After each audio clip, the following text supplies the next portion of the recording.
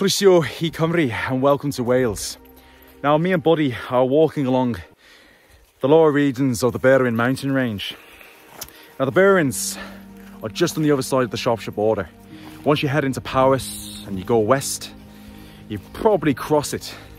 Many of you that go to Barmouth through the Barrow Road, you'll literally go over the Berwyns itself. It's a very vast, big sort of mountainous hilly landscape. It's covered in grassland, very wet, lots of streams, lakes and waterfalls.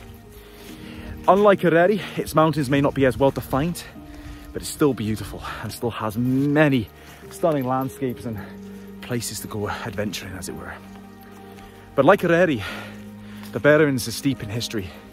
People have settled here way beyond the Celts, and their history, culture and stories are very much entwined upon the land. You'll find castles here, stone circles, as well as stories.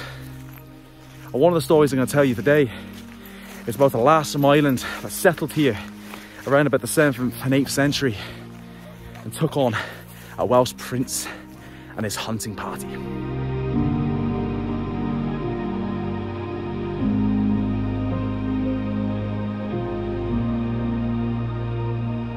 Now, the prince this lady took on was called Brockwell, and he was the leader of the men of Powys. Now, the men of Powys were a very warlike sort of people.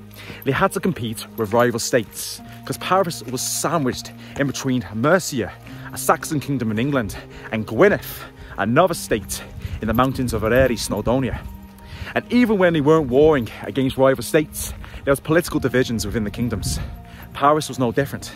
Brockwell had to compete against cousins and brothers, and there were many civil wars within these regions, just like every other state in Britain at the time. People just didn't get along. But when they did get along, they hunted. Hunting was a way of leisure for most men. It was a great way to show off your authority, your skill at hunting, killing and leading. And this land where we're walking in today was their hunting ground, and it would have been very similar to what it is today. Different trees, mind you. They would have been very much covered in oak, rowan and the natural trees of Britain.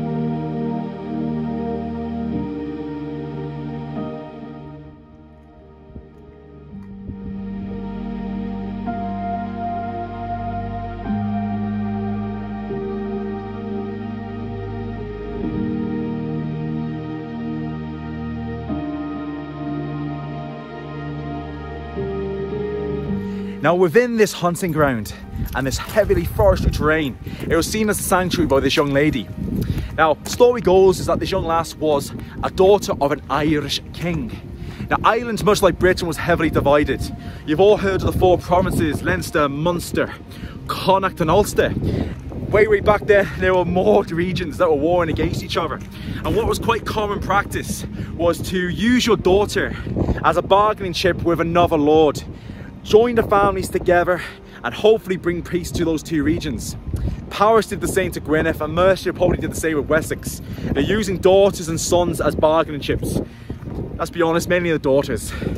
Now, understandably, this young lady did not like the prospect of being essentially sold like cattle, but it was wanted and she had no choice. Women didn't really have much choice back then, as you can imagine. So what she decided to do was run.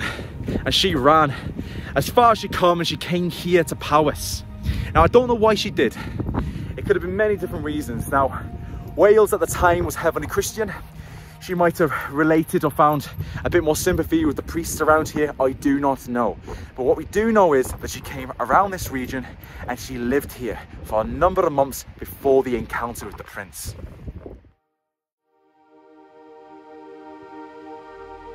Now, this is where the story gets quite dramatic.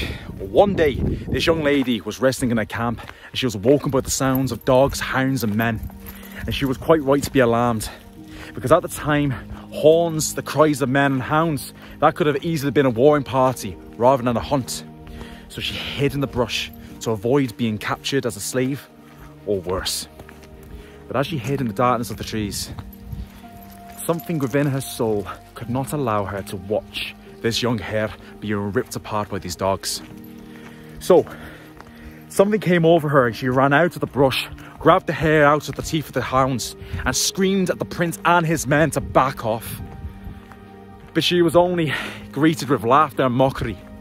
And after the prince had enough of laughing, he ordered his men and the hounds to rip the hair out of the arms of this young lady.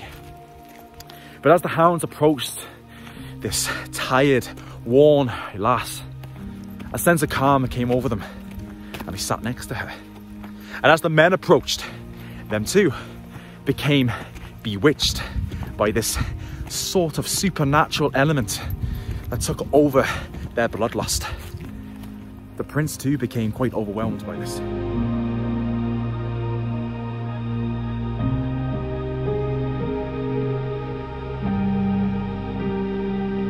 Now, once all the bloodlust left the prince, the hounds, as well as his company nobles, the prince ordered his companions to back off so he alone could find out who this lass is. Now, quite rightly, this young lady was cautious. This man was a prince. He had soldiers at his call, and he could do whatever he wanted to her within these forests, and no one would find out. But this prince had no ill intentions. He wanted to know about her, her history, her ideology, her religion, who she was. And as they were talking over the weeks and the months to come, he started to trust her, and her too started to trust him. And this prince offered her land in the valleys just over here, near a region which is called Clangunnog. And he gave her land as well as a chapel to build so she could serve him and his family and people until the day she dies. Now, this was an offer and a half. She was offered protection under a powerful prince in a region untouched by war. So over the years, she served this prince and his house. She became a master of herbal healing and was surrounded by her beloved animals. The place is still visible by today. The church is still there, built on a pagan but holy site, and the surrounding landscape is just dramatic as the story itself.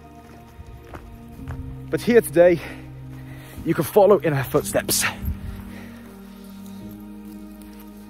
Right here. Her name was Melangell, if I am saying that right. And she was an Irish princess who became an abbess for a powerful Welsh prince and lived the rest of her days in peace and sanctuary with the animals that she loved dear. And in Welsh mythology, she is a patron saint of animals.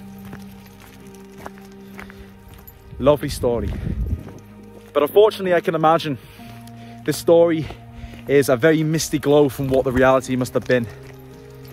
It's very much romanticized, I can imagine.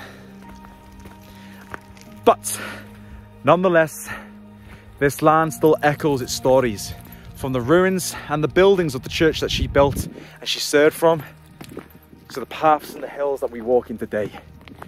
Our history and our lives are entwined with the land that we live in. Be it you're English, Welsh, Scottish, Irish, or wherever else in the world you come from, if you live here, you become a part of his story. And one thing to do is to allow the stories before you continue. Safe travel from Wales.